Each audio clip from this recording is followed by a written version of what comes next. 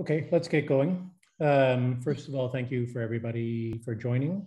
We'll pass on to our speakers in a moment, but I'd like to welcome you to this impact lecture from the National Center of Competence and Research, Digital Fabrication. This is our lecture series, which focuses on the impact of architecture and innovation, specifically impact in the areas of social, economic, and environmental sustainability. We format this lecture series partially as a presentation, but then partially also as an interview. So our interviewer for today is Dr. Ena Lloret-Frtischi, and our speaker for the day is Yasmeen Lari. I'm pleased to welcome them both, and for introductions, I'm first going to pass over to Ena. And please go ahead.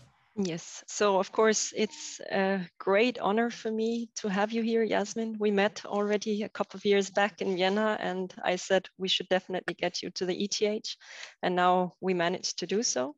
So it's an honor to have you for the Impact Lecture, and I would like to say a few words about Yasmeen. She's in fact a co-founder and a CEO of the Heritage Foundation of Pakistan. She's an architectural historian and a humanitarian architect as of now. She's also Pakistan's first female architect that graduated from Oxford Brookes University in 1963, after which she built several landmarks in Pakistan and is considered amongst the pioneers of brutalist architecture. What makes her very special and why she's here today is that after she retired in 2000, she began engaging herself in heritage management and humanitarian architecture. Her work has brought several national and international awards. And in October 21, she was the first woman to be awarded with the honorary degree Laurea Magistrali ad Honorem in architecture from the Politecnico in Milano.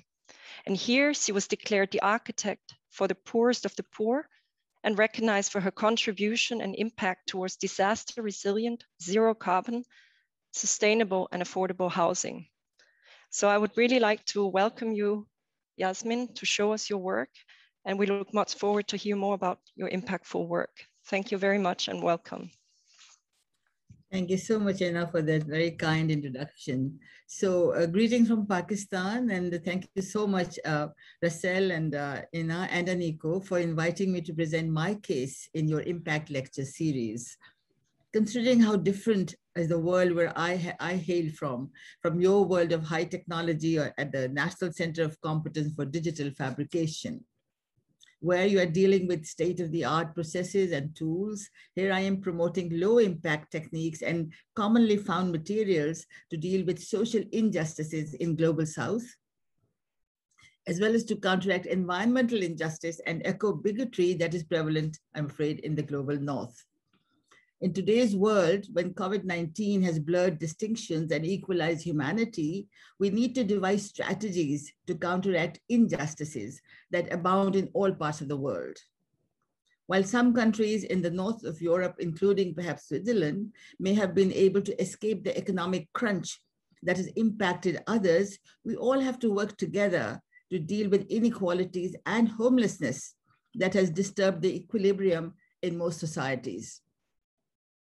We are all aware of the damage caused by colonial mindset to the Earth's ecosystem due to wasteful and highly consumptive ways of living and building. We also know that it is the Global North where the capitalist systems have encouraged excessive exploitation of Earth's resources and need to implement immediate corrective measures. So I'll just try to start my presentation. If we wish to retrieve the tide, to reverse the tide, and save the planet from further misuse, the time has come to seek solutions found in countries in the Global South, such as Pakistan, which has rich traditions based on a diversity of tangible and intangible heritage, solutions that are based on local wisdom and vernacular techniques to fashion an equitable world, which is driven by both social and ecological justice. Now, a little bit about my organization. I don't know how, why is it not moving forward? Yeah. All right, thanks. So this is Heritage Foundation of Pakistan that Ena mentioned, that was co-founded with my late husband, Yasmeen Lari, an eminent historian and author, due to which I could be engaged in heritage safeguarding and conservation from 1980 onwards. At the same time, my work with heritage and vernacular traditions helped me to devise strategies for the poor of the country. On the left, you see this amazing, and then when I see the cursor, this amazing monument of 16th century, a tomb of Sultan Ibrahim, that Heritage Foundation has conserved at Makli World Heritage Site, the largest Muslim necropolis in the world, where the monuments present 400 years of diverse styles of architecture. And on the right is the reconstructed zero carbon earth masonry structure, one of thousands of structures that we helped build after countrywide floods in 2010. It is a not-for-profit social and cultural entrepreneur organization, as you can see, which has been established for safeguarding Pakistan's cultural heritage. But since 2005, when Pakistan was hit with this enormous earthquake, it provides humanitarian assistance by building heritage, linking heritage for innovative, socially and ecologically led initiatives. So a little bit more about where I come from, with the diverse cultural heritage that exists in my country. So first of all, there's a mix of tangible, intangible, and vernacular heritage. And as you can see, we go back to Bronze Age Mohenjo-daro, which is about 2600 BC, and Mehergarh. And then there's Hindu, Buddhist, and Gandhara, and Sikh monuments, a really diverse kind of range of kinds of buildings. And there's the Sultanate period of sites and so on. And then Mughal palaces, forts, and paradisal gardens, which are just absolutely spectacular. And there's, of course, the British colonial period, because we were subjugated for about 150 years. And then, as you see in the middle, is the intangible heritage, which is to do with Sufi traditions and spiritualism. It's to do with folklore and folk traditions and oral history and diverse crafts. I mean, every woman, for instance, has this amazing, specialization of crafts. So there's just so much there. And then, of course, for me, what's very, very important is the vernacular heritage, because that's where you see how the materials are used, how you locally source them, how with the ease of building and economy and all kinds of things that are environmentally also extremely useful for us. So now let's move on what the challenges in my country are. And I think anywhere in the world, many places in the world as well. There is, of course, the climate change, which is an overarching issue today everywhere. Global warming that is happening to each one of us.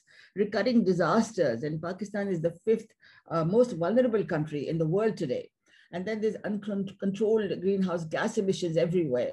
There are rising poverty levels, increasing disparities, unchecked population, and then, of course, there is COVID-19. So these are the different challenges I feel that we have to deal with. So as a result, there are estimated to be over 3 billion people around the world who require shelter and other basic facilities for survival alone. This vast population remains underserved or unserved today. Most of these, of course, belong to South Asia and Sub-Saharan Africa. Thus, in my view, democratization of architecture and utilizing participatory approaches using locally sourced materials have become paramount. It is ironic that even though belonging to industrially developing world, only after I had been brought to close my own career as a star architect for 36 years, recurring disasters in Pakistan from 2005 forced my attention towards the vast marginalized sections in my country. So as a practicing architect, barring a few projects, I also indulged in an extravagant eco-district journey, which focused on serving the elite of my country.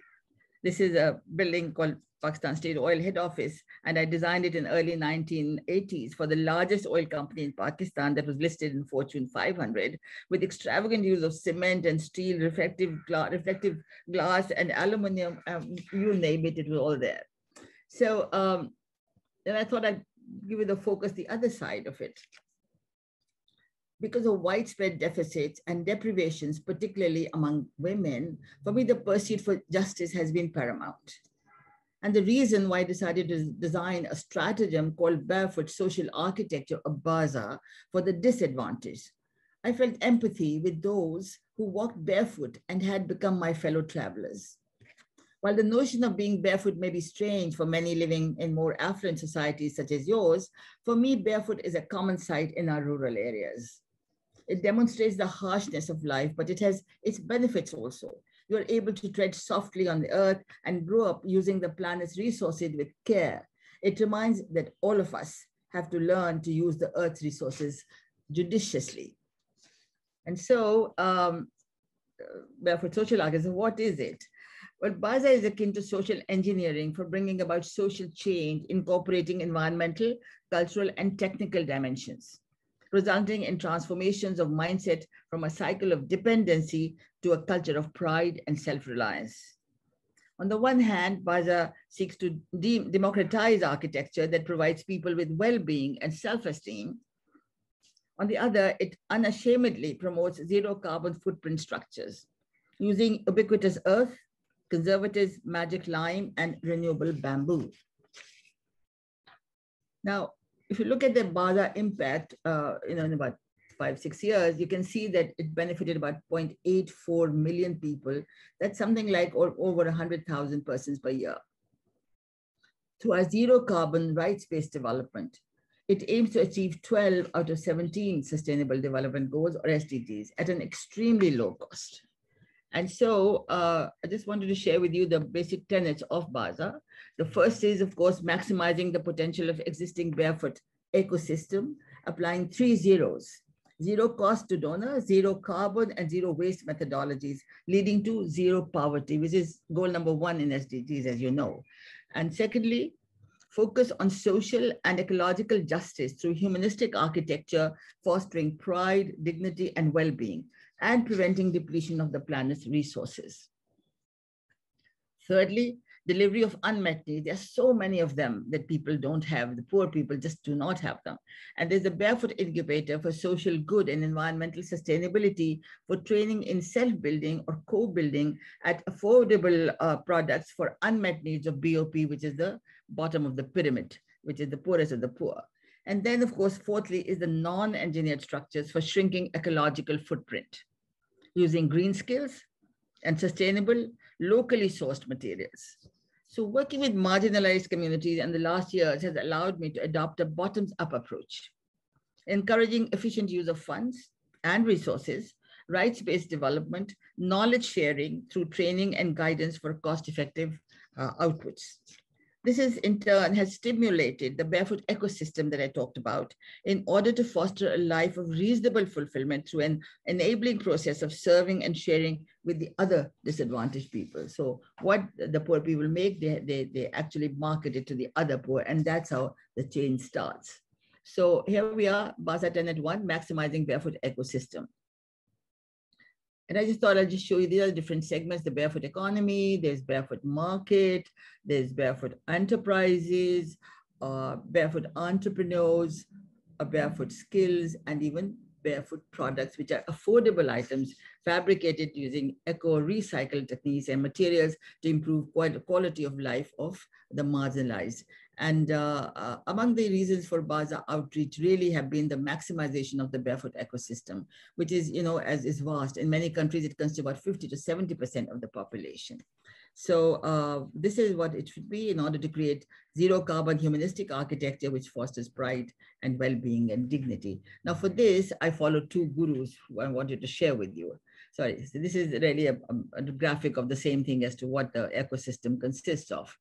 And so here is my first guru, 20th century architect, Yasmeen Lari, the earth guru, author of Architecture for the Poor, who taught me the value of engaging the people to unleash their creativity, like co-building and co-designing, co-creating.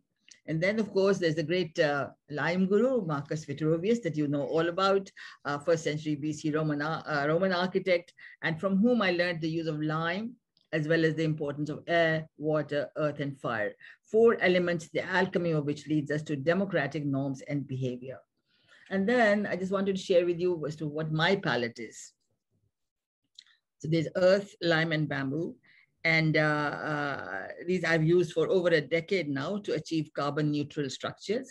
In this slide, you can see the attributes of each material. I mean, earth, all of them are biodegradable. All of them are, really sort of have little or zero carbon emissions. And as you know, lime and bamboo actually absorb air, absorb carbon from the air. And of course, earth is totally benign. So there are just these 3 elements or 3 materials that can really give you a whole range of kind of building activity that probably is not possible with many other materials. So, and then of course, there's Baza Tenet 2, which focuses on social and ecological justice through humanistic architecture. And then again, if you see, I just wanted to share with you some of the examples and to again see how low impact techniques can be used, which were used traditionally, to be used today for making climate resilient structures and also carbon neutral structures. So you can see on the left is a survival building from the floods of 2010, and there's bamboo and thatch roof which is anchored, and then the same thing is applied to a new structure which has got really earth masonry walls and a bamboo roof which breathes, and so it is really very, very comfortable. It creates a microclimate of its own. And then if you go to the next one, this is another one which I call the improved vernacular kind of construction. And you see on the left is a structure that survived the 2005 earthquake, which has this cross bracing of wood, which is very common in, I think, old sort of constructions in many countries in Europe as well. And as you can see, this was replaced by us when we started first using bamboo. So this is a bamboo structure, but using the same technique of cross bracing, which is called dhiji. And this again is, it's a very resilient structure, very low cost, and it doesn't use any kind of wood at all. And then this is a structure which is for areas where there's constant flood. This is also entirely bamboo. And this was done by, actually, the animation was done by Al Jazeera TV channel. And you can see this how when the floods rise, the bamboo stilts actually provide the protection. And this is the whole thing with very, very low impact materials. You can actually achieve very good results.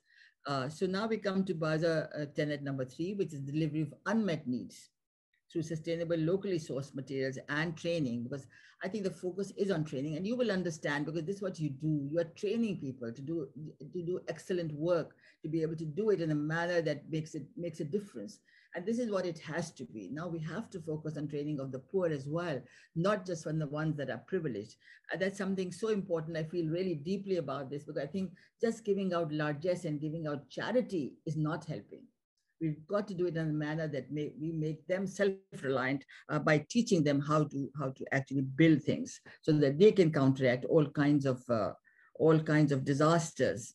So you see on the left, 30,000 rupees is something like 150 euros, less in fact, to make one room. This is a prefabricated bamboo panel room, which is then treated with lime and mud. And on the right, you see again a zero waste and zero carbon kind of toilet as well. These are basic needs of the people.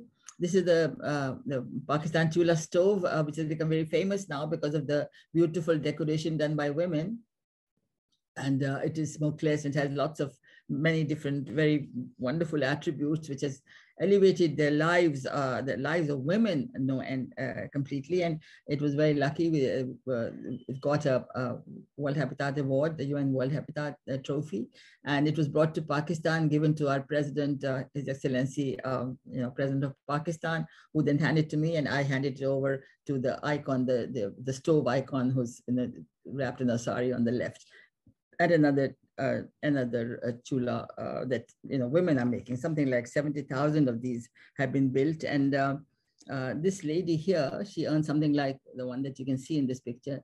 She earned something like 25 times what she used to earn 5 years ago. So where she would be, maybe now, 5 years ago or over now, she earns 600 euros per month as compared to only 25 euros she earned only some years ago. So then how do we get to these unmet needs? We just train a huge number of people.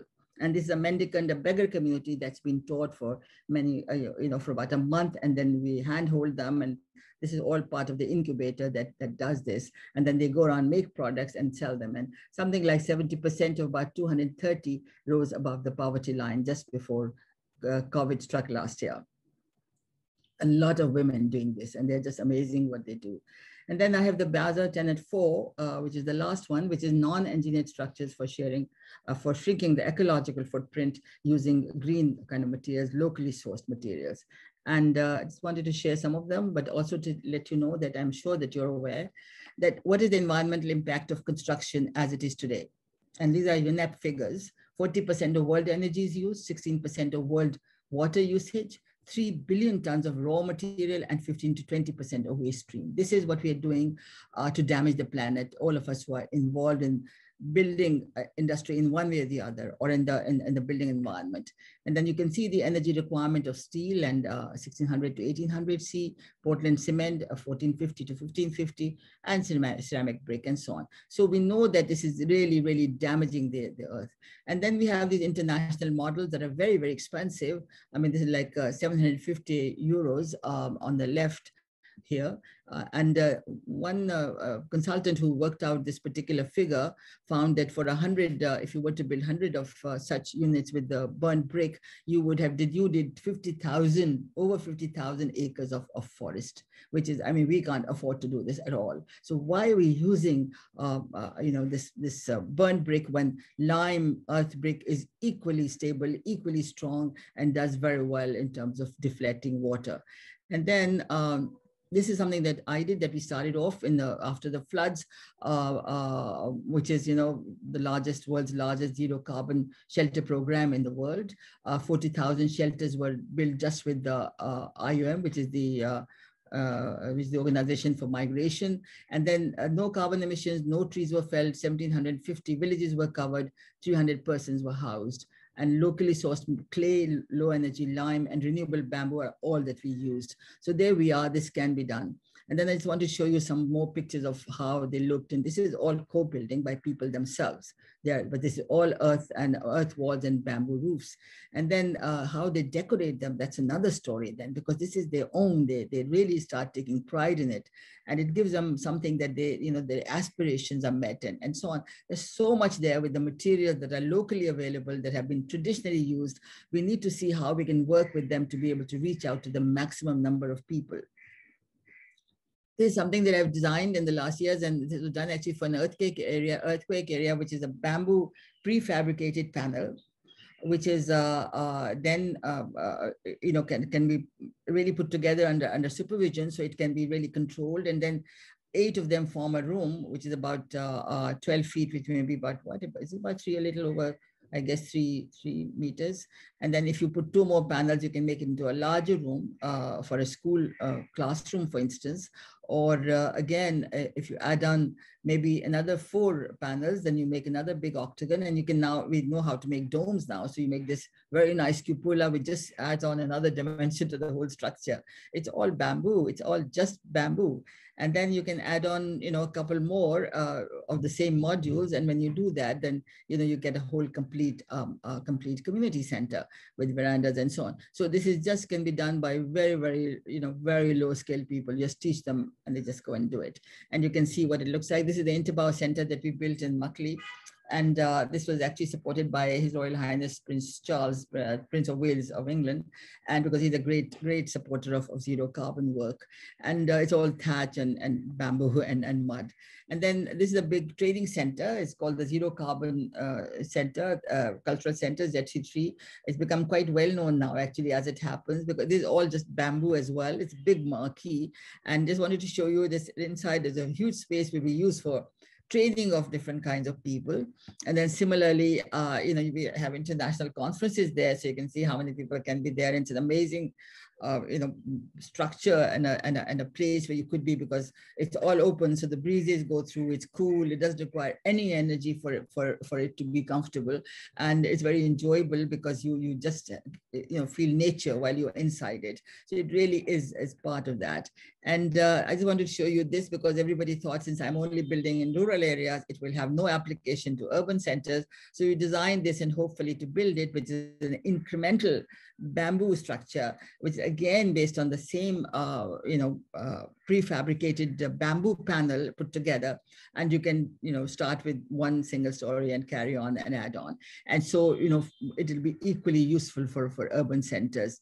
And just wanted to show you that when we had this conference, and we got a lot of eminent experts who came in from all over the world, and they were then learning from these, low-skilled artisans who were really experienced and knew how to use earth and lime and so on and so forth. And they learned from them. And I think it was a good experience. I think maybe it's a good idea for a lot of people to do that.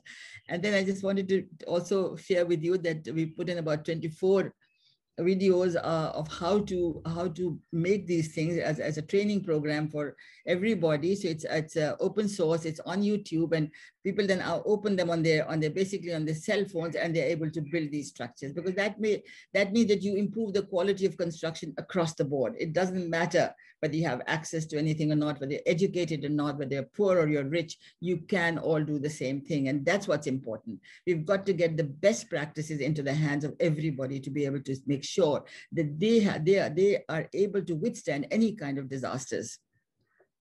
You see on the left, Politecnico di Milano, amazing Dean Ilaria and Professor, Cassandra and her whole team and 17 students put this together in their campus at Politecnico di Milano. I was just there recently, as Ena has just mentioned. And then this is cell building in Pakistan in the middle, and there's something going on in Malawi also, just based on the tutorial. So it's possible to reach out with technology today. So then I wanted to show you, this is done in Islamabad. I showed you earlier the rural version, and now you can see this is done in a highly sophisticated, capital of Pakistan, an urban center, and architects and students, something like 75 of them have put this together. And so I'm very happy that this is all catching on. And then I just wanted to actually, this is my last bit, and that is, I wanted to show you how with just very low low impact materials locally available. This is just mud walls and bamboo kind of inserts that gives you a totally earthquake structure. And I just show you how we put it together very quickly. It's an animation to show how you have lime concrete foundations. So of course you do that usual, and then you have this bamboo lattice that you put in between layers of your masonry at every 1 meter or so. And then as you get to the top, you have your lintels, which are also bamboo. You have a lime concrete layer, and then you put in again the same thing. And also on top of it, you have these ring beams, which are lime concrete, but also they're reinforced with bamboo, and then our normal bamboo joists and finishing of it with pozzolana and so on. And then you line it again with lots of bamboo lattice from inside and out, and it makes a totally resilient structure. And I wanted to show you why, and this is now, we did a testing because nobody would believe this would happen. I said it'll collapse. So we did this shaking table test in a very, really reputed university in Karachi called NED. And the model was scaled down to 50% of actual size. Then it was subjected sequentially to ground motions corresponding to Kobe earthquake. If you remember, it was a massive earthquake, which was 7.3 Richter scale. And then levels that were applied were first 25%, 50%, and so on to 100%. Nothing happened to it. And then, of course, again, it went out to 125, to 150, again to 275%, and no cracks appeared. And then the vice chancellor was most unhappy, and he said, we've got to somehow make it collapse. So they went on to 670 movements of Kobe earthquake. The walls got damaged, but collapse did not happen. And I'll just show you, this is the last one where you can see how it was worked out, what actually did happen here. Sorry, just a moment, I didn't starting. Oops. Yeah. Okay. So you bear with me for a moment. Yeah, that's it. This is 100% of Kobe earthquake. It's happening now, Kobe earthquake, right? You can see nothing has happened to this. It's just exactly the same. Not a crack, not any. So then we went on to 125, 150, 175, and so on and so forth. And we now come to 275% of some quantity. And now you can see, this is 275%, almost 3 times of Kobe. And you can see, nothing. It's fine, it's resilient, it moves. No problem with it, at all. And so then, of course, that is when the professor thought it got to be collapsed, so 670%. And you can see these are really severe jolts, and we weren't sure how long it will last or what will happen to it. I really thought the roof would also collapse, but you can see that it has survived. So there's life safety. Whatever it does, even if it didn't collapse, but even if it did, it is so light that nothing would happen. And also, if you can see, it can all be fixed. It can all be repaired again. It's just mud and lime. And there we are. This is what can be done with these very low impact materials. And so just to leave a thought with you, use the 3 zeros: zero cost, zero carbon, and zero waste for saving the planet and the destitute of the world. And I thank you for your patience. Thank you so much. See if I can stop my presentation. Okay, that's it. Thank you, Ena. So, thank you very, very much, Yasmeen, for this impressive talk and lecture, showing us your work. Thank you for your faith in me. So, what? I said, thank you for your faith in me and inviting me after that. Yeah, no, it's an honor to have you here, very much.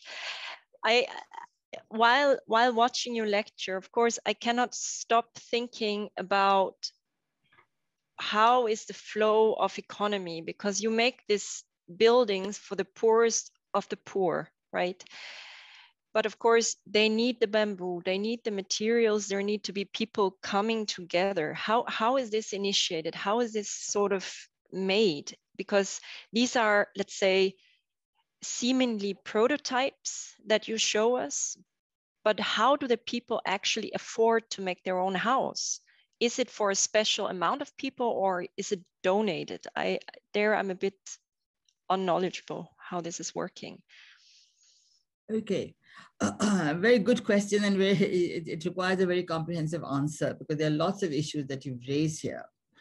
Of course, as you must know, that there are different levels of poverty. Some are really, really poor who can't do anything except unless you really, give them something to start off with. Then, of course, there are other levels where they have a little bit of money and they can actually muster, material from around themselves. Thirdly, of course, the issue always is who will do it.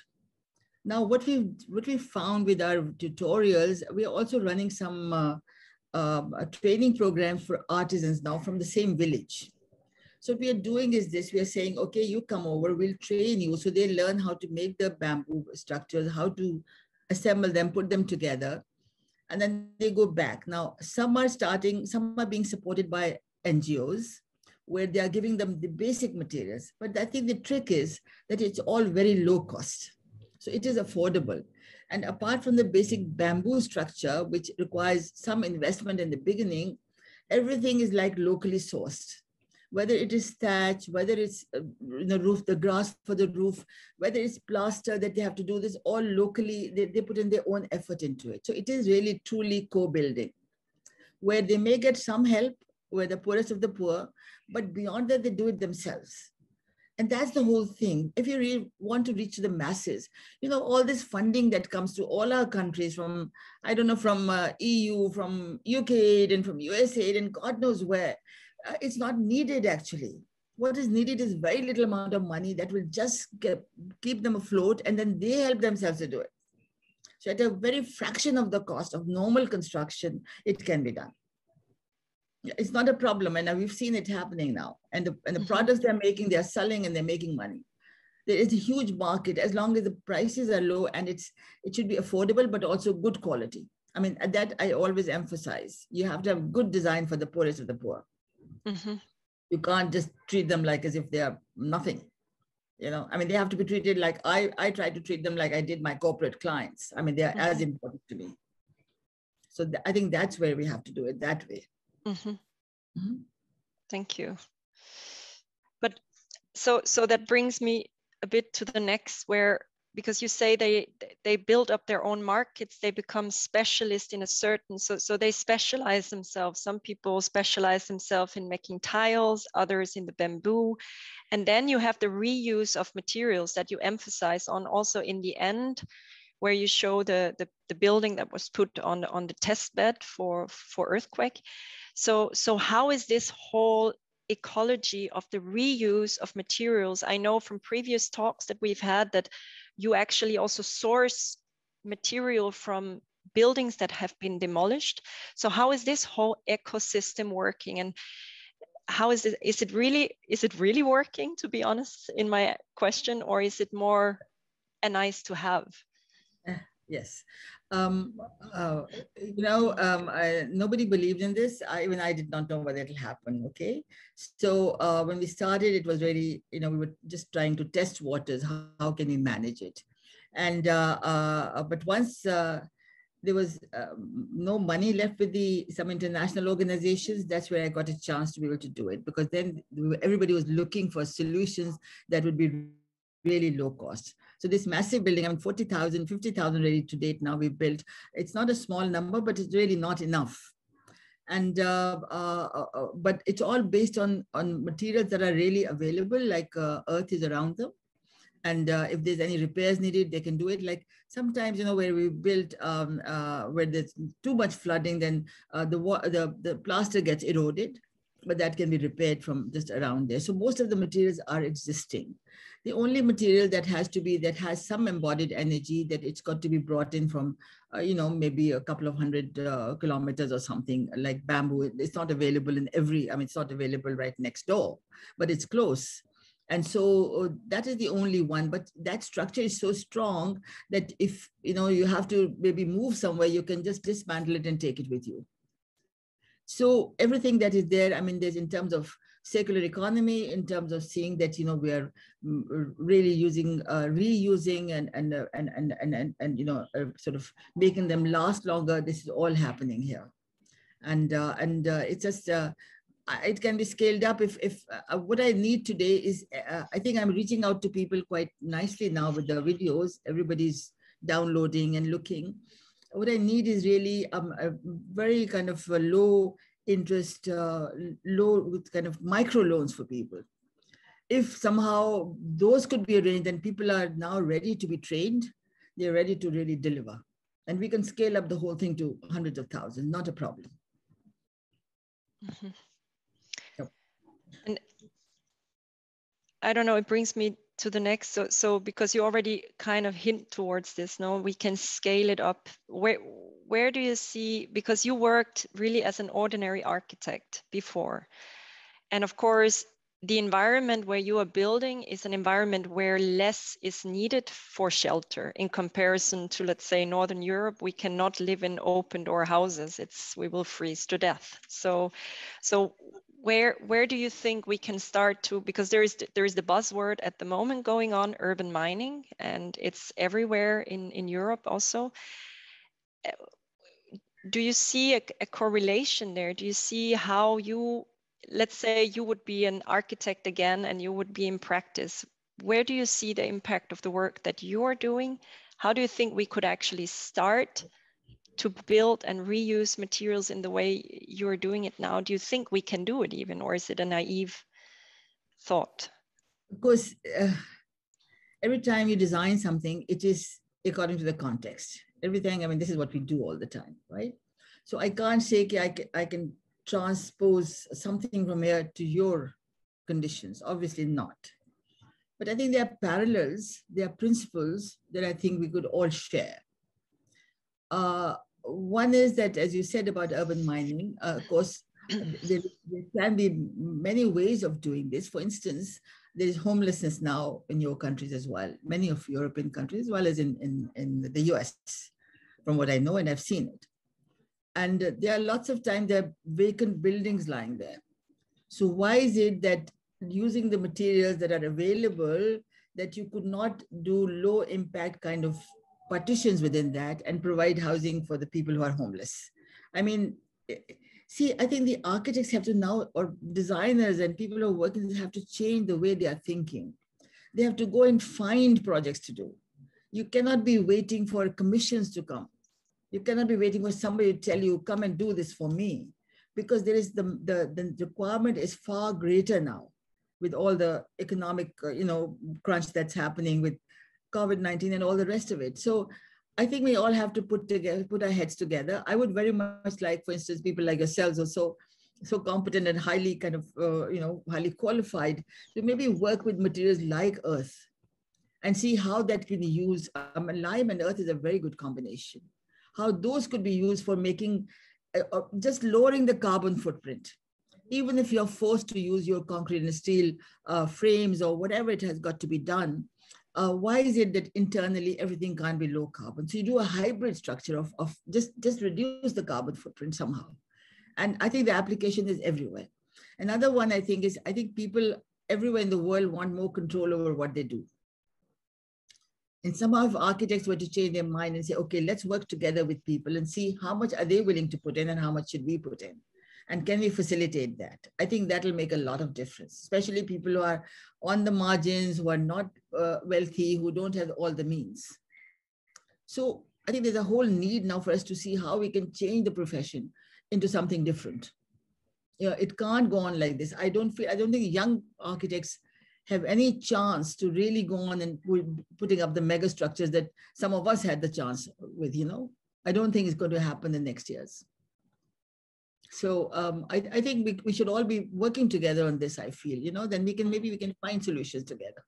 I think this is a great statement. Architects cannot go out and be star architects anymore. And with this, I would like to open up to the rest of the audience. I'm pretty sure there are others that have questions or comments to your talk. So please, whoever would like to go first.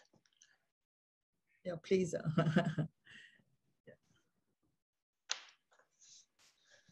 Nobody dares. Maybe I will. Thank you, Robert. So thank you very much for a great talk. So I'm professor of building materials at ETH. I think the use of lime is a great material. However, I mean, it does absorb CO2, but it first emits it when you produce it. So the net balance is emissions of CO2. And I think there comes a bit a question of the economy of scale in productions.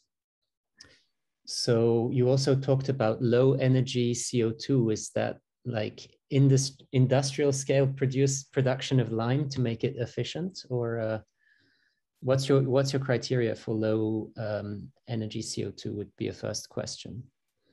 Yeah. No, that's a good question. You're absolutely right in what you say, because lime has this cycle where it does, you know, it does emit carbon and then finally starts absorbing it.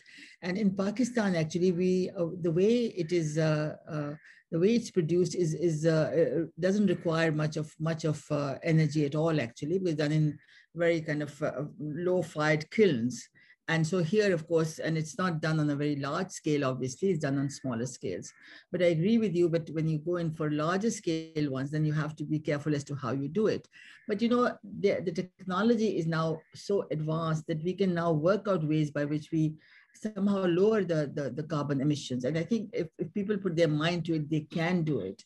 And right now, nobody's even looking at lime because they think cement is the panacea for all ills. And they were the Romans who did it. We know that they were the Egyptians who did it. We know that I know that in my 15th century, our forefathers did it. And so it's a material that is available and it can be used.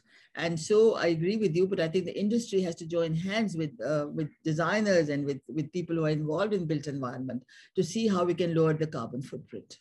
And we must do that. So an interesting note maybe is the largest amount of lime produced today goes into the steel manufacturing. And they are trying to reduce their CO2 emissions. So they're going to ways where they won't be using lime to treat the molten steel. And this leaves probably the producers of lime kilns with a search for a new business. And maybe I would be happy to, I can discuss maybe a bit more about that, but I think that this could be a new opportunity for a sector that sees problems on the horizon. What a wonderful suggestion. I mean, please, I mean, I think you're the people who will find all the solutions then, you know, and we must encourage more use of lime because there's definitely, I mean, cement, the emissions from cement are just horrendous, you know. So whatever there is, I think all our effort has to be on lowering the carbon footprint. I mean, if you're talking of 1.5 degree centigrade, limiting, sort of a rise in temperature as the Paris Agreement and recently again ratified by COP26, then we all have to work towards that as to how do we start lowering wherever we are and however we can make it. So that's a great suggestion. I think maybe, Ena, maybe it should be taken up seriously, somehow, promote it. Yeah. Wonderful. Thank you. Do we have more questions in the round or comments? Or Russell, go ahead. Yes, Ms. Lari, thank you very much for the wonderful talk. I think I'd like to try to make the bridge between what you've presented and what our groups are working on. As you know, probably from your talks with Ena, the NCCR deals really as a developing nation in developing advanced technologies that are on the horizon line of technology. And I'm wondering whether you have any views on the advanced technologies that are being developed here or elsewhere, and lessons that you might bring to us, and at the same time, things that we are doing that might be useful to you, and whether you see bridges between the extreme high tech and your very vernacular tech approaches to architecture. I think that's a wonderful question, Russell, because I've been really reflecting on that as to what we can do. Because in today's world, I think we've got to create these bridges that you're talking about. Unless we do that, then, I mean, now no country or no nation can work in isolation. And certainly there has to be a greater dialogue between the global North and global South, where there's that much that we can share with each other. And that's why I'm just delighted that you asked me to come here, because I think, what I know about I remember the presentation that Ena made in Vienna at the Vienna Biennale. And of course, you have such high-tech facilities and you are so much involved in creating so much really good work. And but somehow it doesn't have any application to my world, for instance. So if there could be a kind of a combination and we could work together in that, that would be really something amazing. And, as far as the low impact work is concerned, I'm quite willing to do any experimentation that you would like, because my life is now committed to this kind of work. And we have lots of students coming in who do, with whom we conduct workshops at Makli.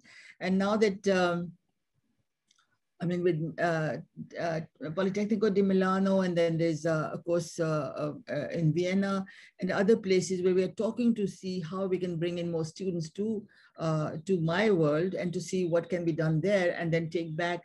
I mean, there has to be more of this cross interaction between ourselves. And then we'll be able to find something that will be worthwhile for yourselves and ourselves both. Because now we have to work at both the worlds. We can't, keep them in isolation. So wonderful. I'm game if Russell would like anything to be done. Surely, yes. We'll have to discuss that for the future. I think one of the take homes that I have from your presentation is how important education, training, and communication is in the disperance of your technologies to people. And that I think this is something that perhaps we can also do a bit better as well, is just communicating and not just telling how to do things, but making sure that the message of why we're doing things in the way that we're doing it is communicated strongly. Yes. And what's happening is that with this with technology, suddenly, with COVID-19, Zoom and other, these means have become so prevalent and available, and with the, with internet and fast sort of communication, now everywhere we could get to everybody.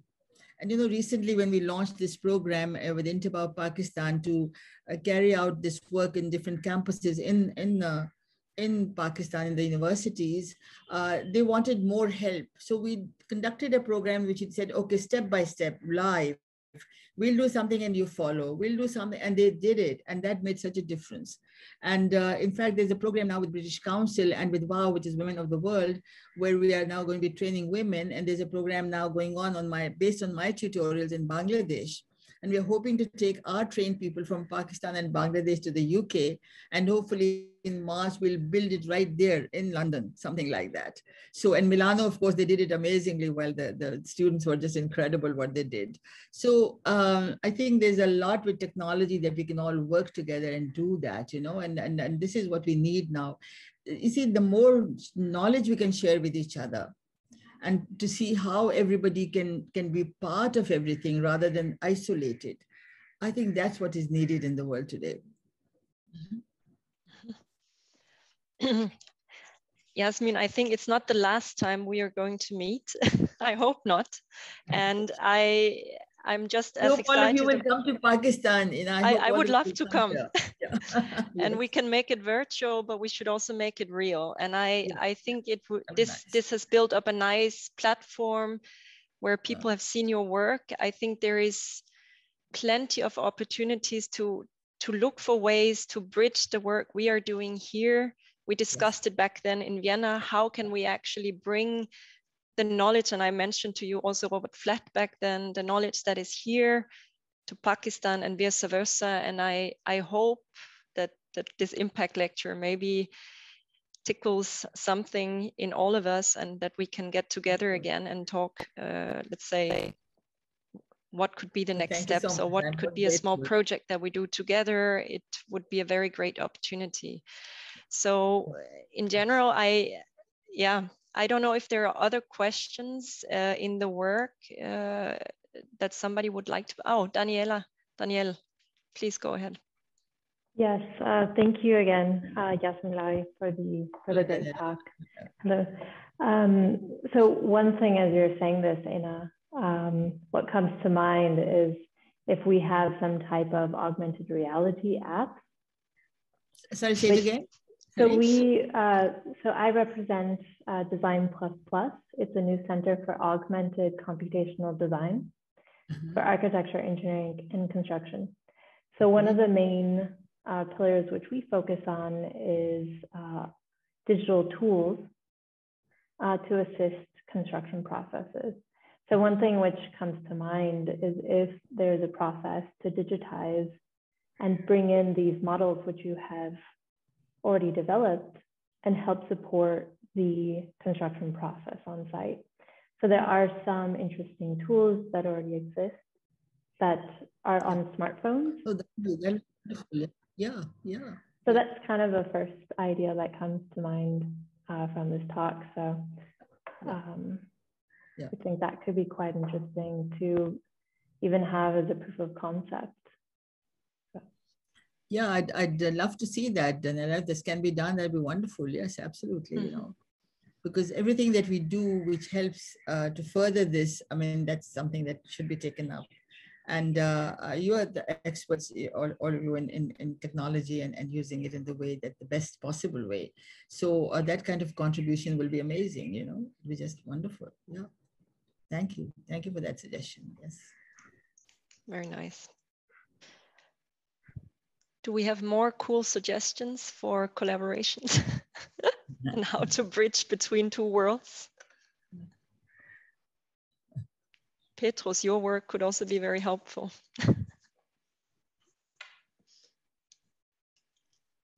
Yeah.